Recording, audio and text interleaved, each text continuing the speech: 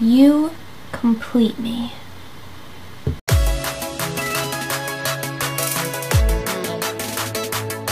Hello, zombies. Oh my.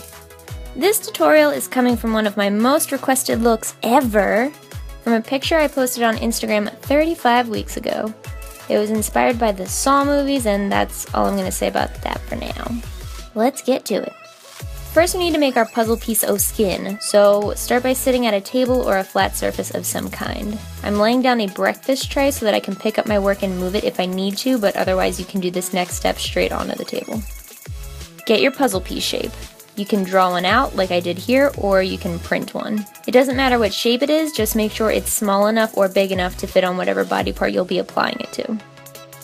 Then I am taping that down onto the tray so that it won't slide around when we're working. If you don't have a tray or don't want to use one, this is the part that you can do straight onto the table. Then I am taking a clear, I think this is a cutting board of some type. Basically, you want a thick but clear plastic that you can sit on top of your puzzle piece and sculpt on. Sorry it's messy, I've obviously used it quite a bit before this. You don't want to pour whatever FX material you'll be using onto the paper, so that's why this step is necessary. I'm using a sulfur-free plastiline to sculpt, but for the most part you can use whatever clay you have and it should work okay. The kind of clay I'm using doesn't need to be wet, but it does need to be warm to be pliable, so I have a hairdryer nearby. Then the mold making is simple. Scrape off small pieces of clay and start laying it around the perimeter of your puzzle piece. For now, just try to get the general shape and we'll worry about the details next.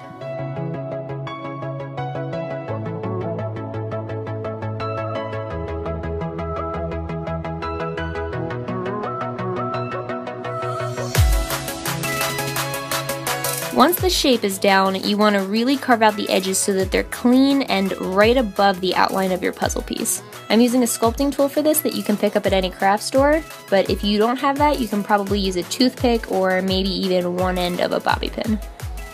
When the mold is done, it should look something like this. Now to make the actual prosthetic. So the FX material I'm choosing is this boiling hot gelatin. It shouldn't be bubbly, but I don't give a fluff because we're going to paint over it anyway. I'm using gelatin because it's very realistic to real skin, and we want to be as creepy as possible, don't we? Silicone is also a great option, but it's more expensive and less easy to find. You can also use liquid latex to fill the mold, but it won't have the transparent flappy creepiness of gelatin. But if you need to know how to make FX gelatin, click right here. Once you have your fluid FX material of choice, you just want to pour it right into the mold, filling it up so it's about 1 centimeter thick. Just judge it with your eyeballs. Make sure it's making contact with all sides of the corners of your mold, and if it's not, just use your sculpting tools or whatever it is to push it around a little bit. Now we wait. A gelatin prosthetic this tiny doesn't take very long to set. I gave it half an hour to be safe, but it probably set in less than 10. Silicone would be similar, and latex would probably take the longest.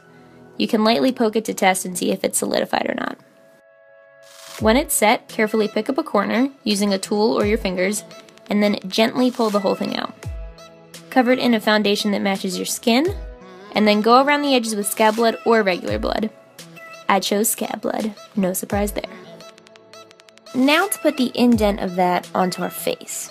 The easiest way to transfer the same exact puzzle shape onto our face is to treat it like a stamp. I covered the back of my puzzle piece with a red cream paint because that will transfer the easiest, and then I'm going to put that painted side exactly where I want the indent to be.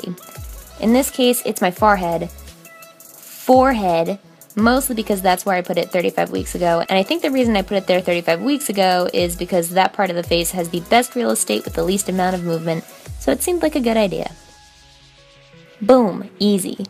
Then we just need to build up the edge of the shape so it looks a little recessed.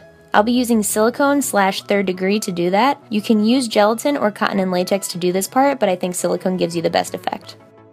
To use 3rd degree, you need to mix equal parts from bottle A as from bottle B. When you mix the equal parts together, they will start to set, so do not ever mix these within their bottles or even use the same spatula between scooping out the product. I just pour both into a little cup to avoid that altogether.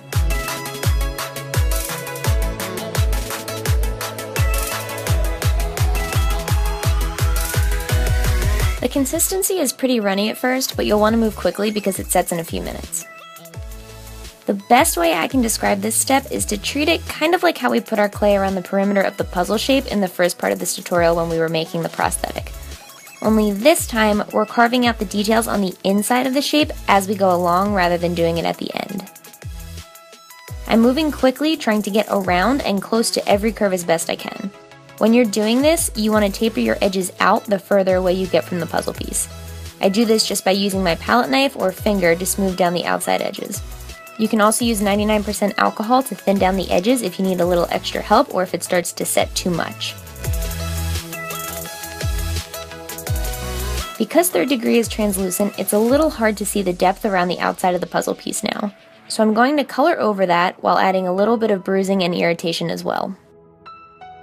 I'm using my Skin Illustrator Zombie palette to do this. They're alcohol activated paints, and I like how they work on top of silicone the best, but you could also use water activated paints or cream paints for this.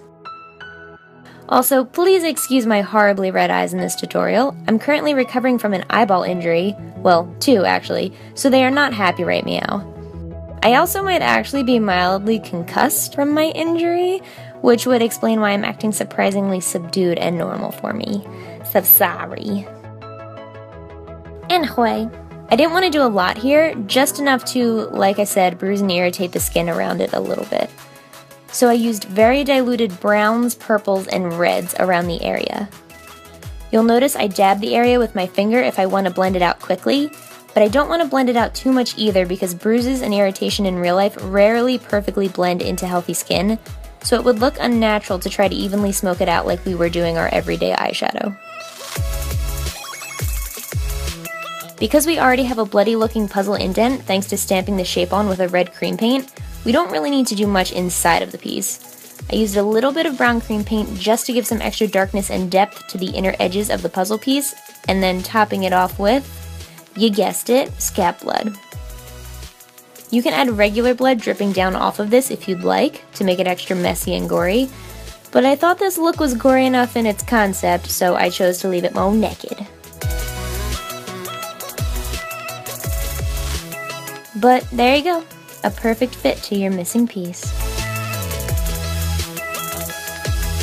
This was inspired by Saw because Jigsaw piece and, he would cut a jigsaw piece from his victims, at least in the early movies while they were still good. Fun fact about me, I own all 7 Saws, and inside of the case of every single one of them, I have at least 1 movie ticket from opening night when I saw it.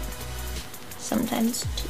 Although they weren't both on opening night. If I have 2, it's from at least a different day. Maybe week. Yeah.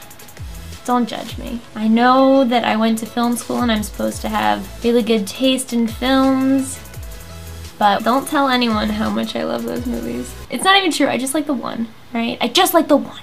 Wanna play a game? Mikey, all your life been doing makeup and defending people on the internet.